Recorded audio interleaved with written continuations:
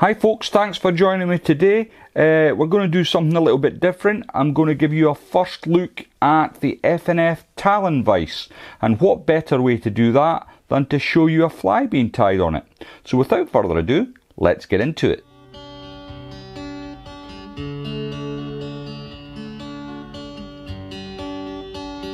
So I'm going to tie a simple damsel pattern for you today. The hook in the vise is a Hanak H230 barbless hook.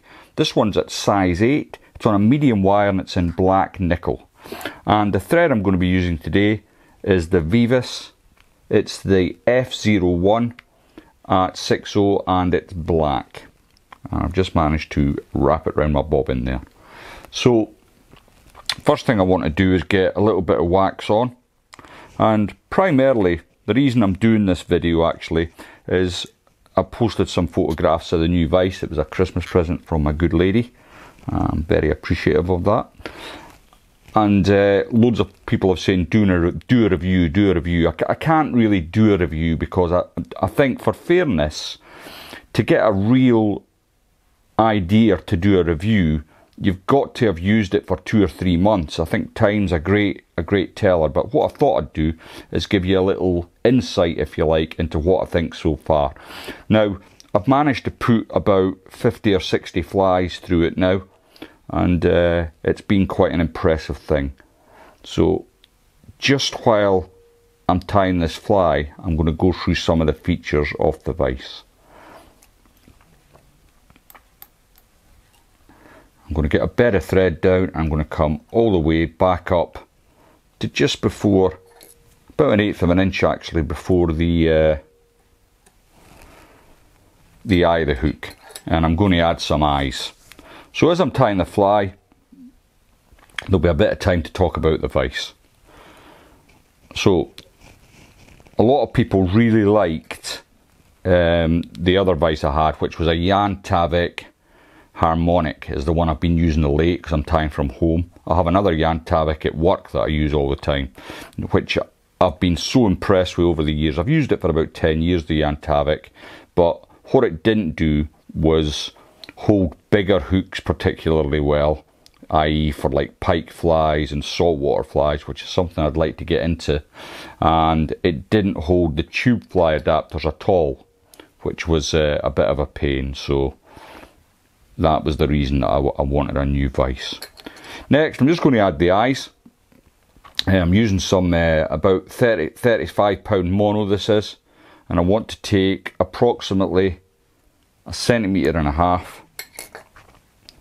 of the mono, and what I want to do is capture it in my tweezers like so, and I want to melt the ends with a lighter. Let's hope the fire alarms don't go off.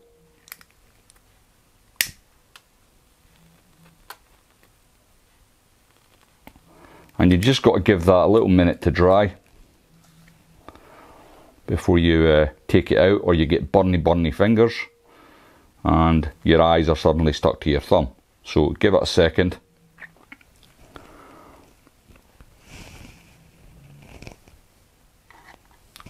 And then what I like to do with this is just hold it on side on, a couple of turns, then you can move it on top of the shank, move it about to where you want it. That's about right, and then in a figure of 8 motion you can lock that down. Now what I always try and do is get them at this point, before I get too many wraps on there, get them nice and even, like so.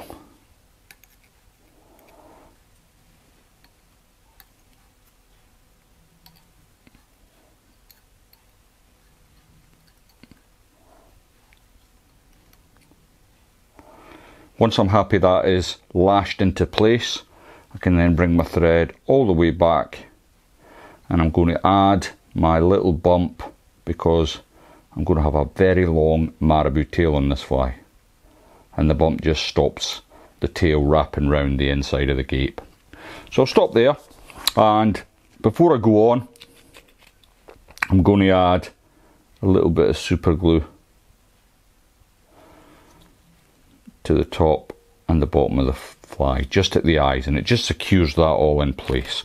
And so while we're waiting for the glue to dry there then, let me just read what FNF say about the vise. The FNF Talon has been engineered and built using nuclear grade materials and design software to create this precision vise. Nuclear grade materials, I hope I don't start glowing in the dark. The Talon vise is mounted on a 2 kilo base with built-in pockets to store tools beside the shaft. The base plate also has a recess to ensure beads don't roll off, which is quite a handy feature. The Talon vise has a stainless steel shaft and extension bar, and I've used the extension bar. I like the vise quite high, and that's been really good to get it to the most desirable time position for you. This rotary vise turns on a 2-bearing system housed in the body of the vise, ensuring an extremely smooth and adjustable rotation. And I'll show you the rotation as we finish off the fly. The vise jaws have been heavily influenced by the Law vise. Now, when I first got the vise, I obviously took a few photographs, posted it on social media, and you know, inevitably lots of people said, oh, it's just a Law copy. And you know, it's very difficult to discern how people are putting that comment, but I got the impression that people were being detrimental towards that. I mean, Law is quite a famous vise. If you've been in the fly fishing game long, you'll have heard of the Law vise, and to copy something that's probably the ultimate fly tying vise, I think's a really good idea. I mean, if it's not broken, why fix it? So I think it's a good thing that it's based heavily on the Law. I believe Davy McPhail was involved in the design of this vise. So, you know, there's a boy that can tie a fly or two.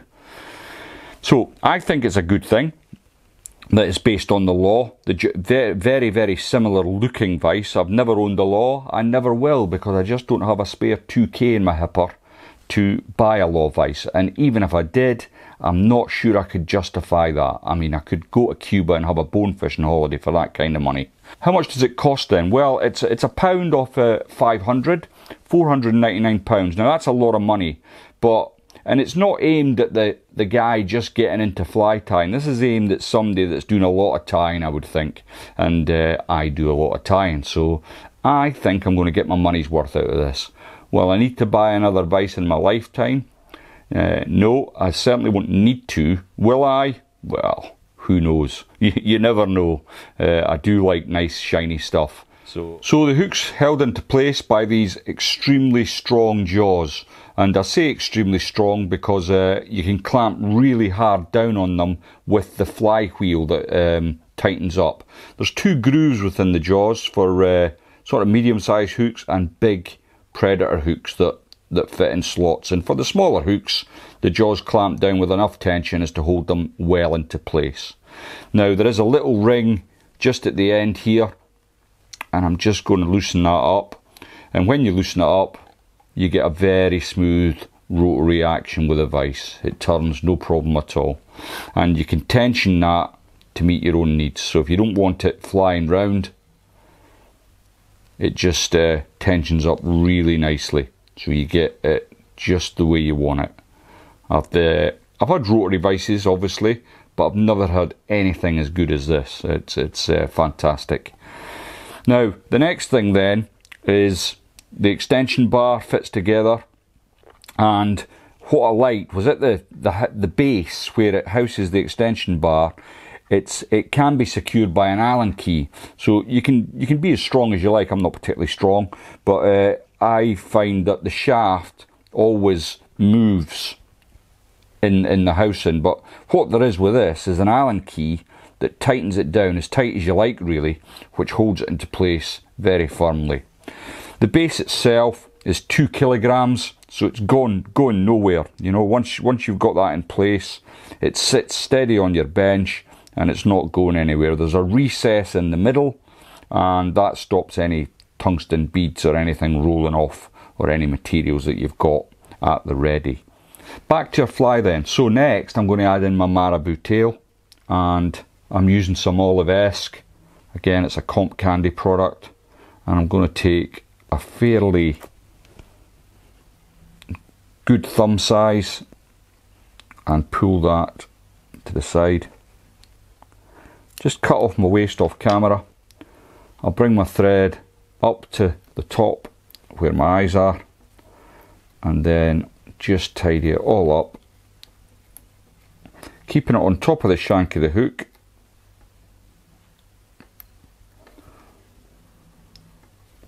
Like so. And the tail's a wee bit long, so I'm going to come in with my thumb and forefinger in my right hand and pull that away. Okay, that's looking okay.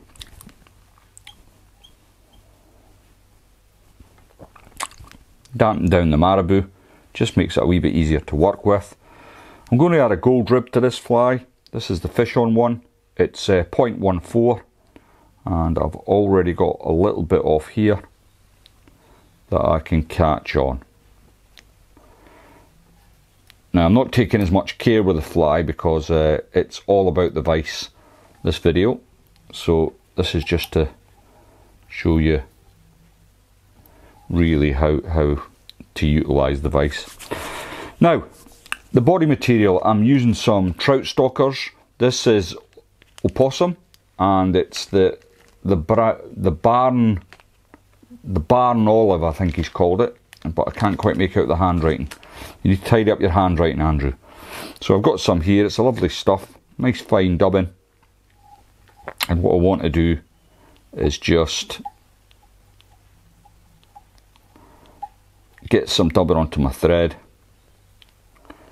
I'll keep that in my hands just in case I'm going to need some more, and then bring that up to the front like so. And that worked out just perfect actually. I'm going to add a hackle to this fly, and the reason I'm going to add the hackle is to show you the full rotary action. So I'm using this dun cape, and I've already selected a feather from it. I like to use an olive cape or a green cape, but I just don't have one as yet. I will pick one up soon. So I've stripped the feather back to the core. I capture that on, and just make sure I've got it down in place.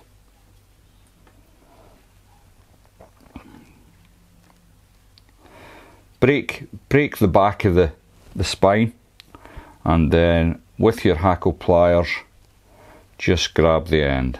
So the rotary function is really good. So I'm just going to loosen the vise up, loosen the knob should I say, and so now I'm able to turn it.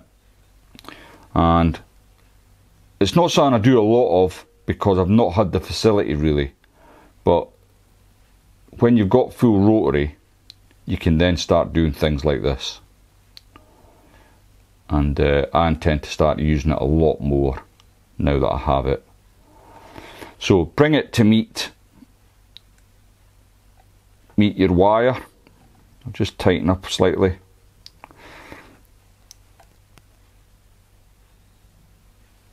Like so, and the first turn is going to come right around the fly.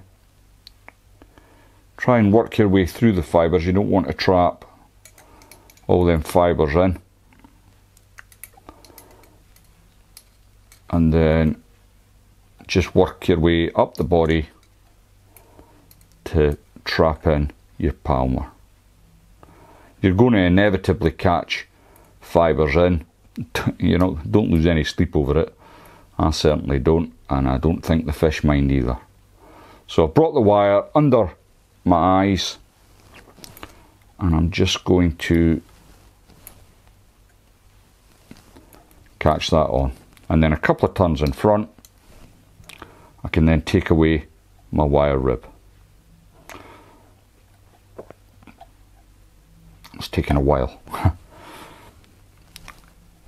Next I'll come in with my snips and just remove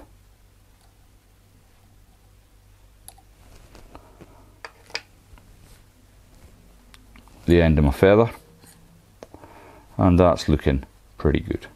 Now before I go on, I'm going to slip everything back, bring my thread back behind the eye,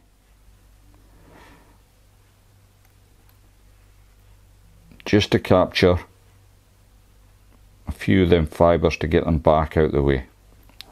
Because next I'm going to use some more of my opossum and I'm going to build my head. So you're getting a bit of a twofer this week, a fly and a little first look at the Talon. Now I know the Talon's currently out of stock. There was an initial run made of 50 and they all went, I think, within a week. So it's obviously proving quite popular. There's more in production now, but I think there is already a waiting list, which is, you know, it's remarkable for a new vice on the market to have gathered such a following already. Is amazing. So well done to Kevin. He's obviously brought something to the market that people want, and I've been very pleased with it thus far. Now, as I said at the start, this isn't a review, it's a first look, because time's the great tester. You know, you've just got to look at tyres like Davy McPhail or Barry or Clark. They're using vices that they've used for decades with good reason, because they've found a vice that's obviously suits them. And I'm hoping that the Talon is going to be that vice for me. I won't have to be tempted away, because this will do everything I need it to do. So there's a little damselfly which will do your Stillwater box proud, and that's a first look at the FNF fly tying vice. Thanks for watching. I hope it's been of some use, and if you haven't subscribed to the channel, please think about clicking that button. I'd really appreciate your support.